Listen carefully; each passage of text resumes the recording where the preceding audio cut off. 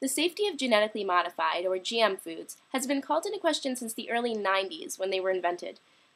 With the growing popularity and availability of certified organic foods, I've personally been reassured by average American citizens that the term organic is meaningless. It's a meaningless ploy designed to charge you more for the same exact food.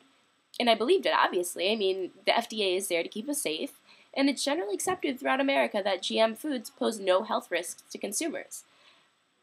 So why then are things like bovine growth hormone, the shot that they inject into cows, something like 70 or 80% of all the milk we drink in America, illegal in both Europe and Canada? Yeah, Canada. Canada, who bases their health regulations on what the FDA decided not to do that this time for some reason. So in a Google search about the safety of genetically modified foods, I was overwhelmed with the amount of recent articles still questioning the risks of corporate involvement in governmental regulations concerning GM foods. Did you know that despite overwhelming research showing that genetically modified foods are recognized as different and foreign by the human body, the United States government has actually made it illegal to label genetically modified foods on their packaging in stores?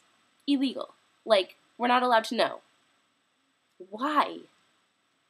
Whether or not there is a risk, why should the American people not be allowed to choose for themselves?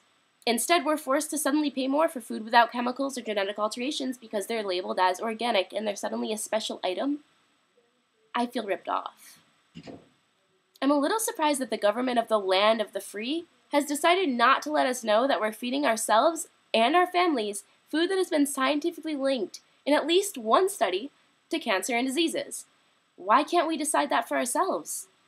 At least 35 countries have adopted mandatory labeling for any product that has been genetically modified.